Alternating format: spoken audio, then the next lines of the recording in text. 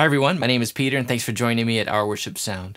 In this video I want to talk about the connections between Logic Pro and Mainstage, which are both music making applications from Apple. And basically they share all the same music making tools.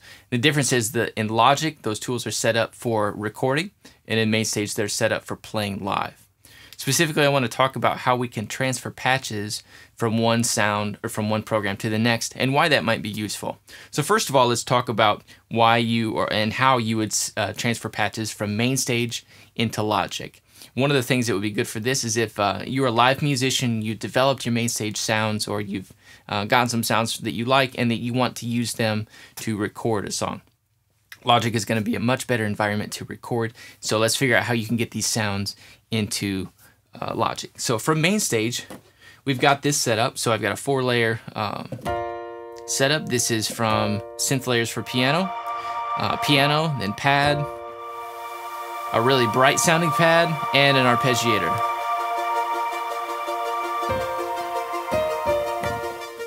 I'm also going to add a little bit of piano effects to it. Okay, so we've got our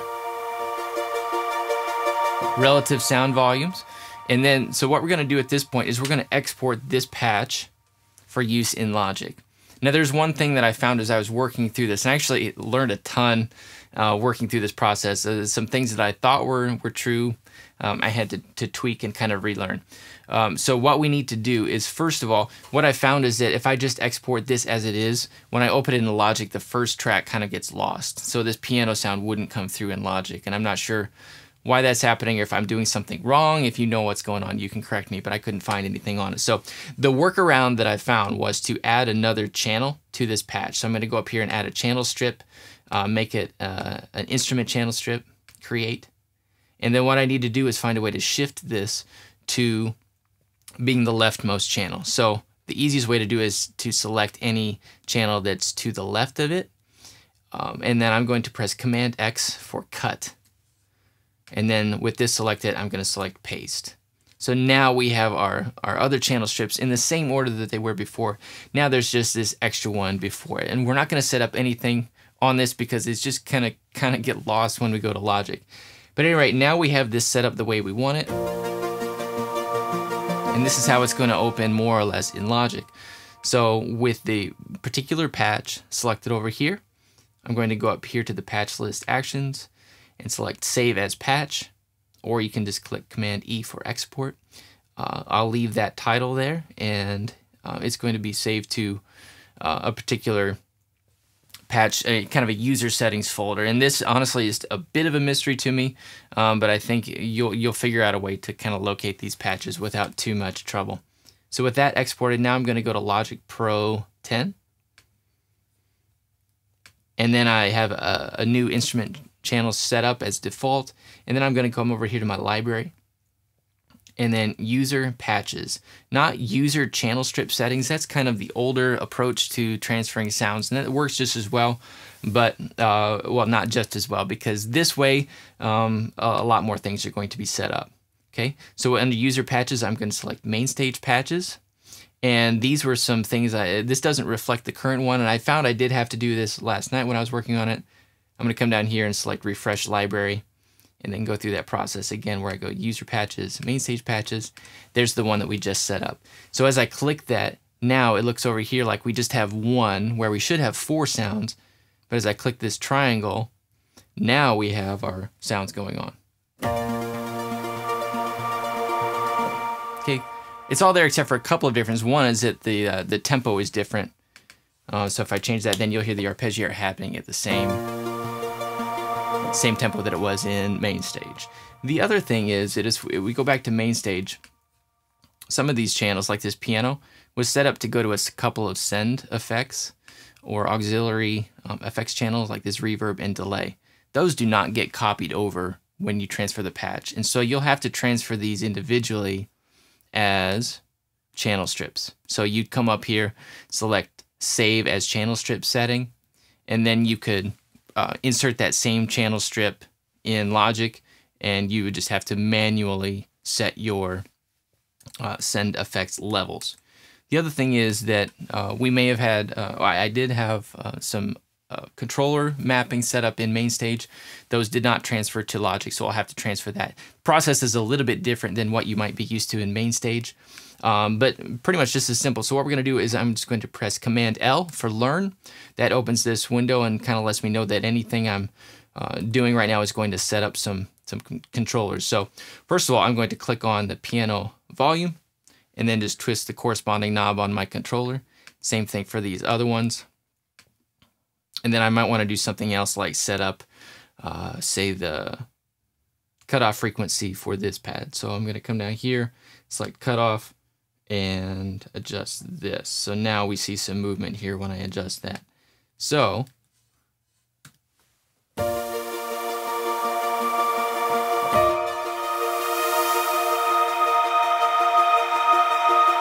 now I have the same kind of control that I had in Mainstage. It's just set up to record much more effectively through Logic.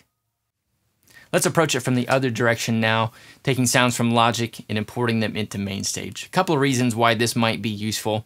Let's say you've been doing a lot of recording for an album and you want to be able to replicate those same sounds exactly in a live situation. Going from Logic to Mainstage makes that pretty easy. The other thing is that even if you're developing sounds just for Mainstage, there's a reason why you'd want to do them in Logic. And the reason is that as you're wanting to edit the sounds, it's helpful if you don't have to play at the same time. So what you can do is play and record something into Logic on any sound, and then you can really just focus in on changing the sound and editing things the way that you want to. And that's kind of what I did when I was recording the Devotional Tracks album. I played this into it, recorded it in that way, but I was also developing these sounds for release as the Glue Pads collection. And so I just recorded everything in Logic, and then I was able to go back and edit the sounds and get them exactly the way that I wanted. And then they not only worked for the record, they were able to be set up in Mainstage as patches there. So let's say we want to export both of these as a patch into Mainstage. So the process is a little bit different. What we want to do is select both of them. I have this one selected right now. I'm going to press Shift and click this one. And now I need to create what is called a track stack. So what I did was just Control click and then select that. We'll go with summing and create. Okay. Now this doesn't necessarily matter what it's called there, but what we're going to do is we're going to export this or save this as a user patch. So with this, I can come over to my library now, select save. Let's say we're going to call this GP1 for Glue Pads 1. And that's our setup there. So now I can come back to Mainstage, and I'm going to create a new patch. And then I just need to find that setting that I just created in Logic and access that. You can search for it in User Patches. If you're having a hard time finding it, what you can do is just click on this gear menu, select Find in Library, or you can press Command F and then just type in what you named it, and it finds it for you. So click on it, it loads that patch into here. And this is a little bit goofy over here. I don't really like that this sum is here. So what I'm going to do is, first of all, just change these to the output that I need. For the purpose of this video, I'm routing everything through outputs 3 and 4 on my interface. So now these don't need to go through the sum. That's just not my workflow for Mainstage, and so I'd rather have that out of the way. And now I should be able to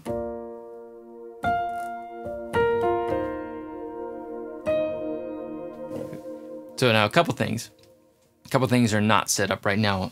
Again, the hardware controllers, I need to set those up, so I can just click up here, map parameter. So a little bit different process than Logic, but still straightforward. And now I can control those that way. Okay, now again, the auxiliary send effects didn't transfer over, so I would need to manually export this as a channel strip. That is the same process, so I just click up here, save channel strip setting as, go through pretty much the same procedure, and then come over here, add a channel strip, but I would add an auxiliary channel strip, and then I could manually set this to go to that channel strip. And that's a little bit different, but this will get you 90% of the way there.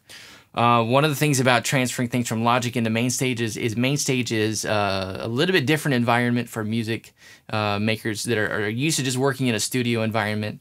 I have a pretty good resource I think that'll help you out a lot. If you're getting started with Mainstage, it's a really great platform. It just takes kind of shifting your mindset a little bit to get into it.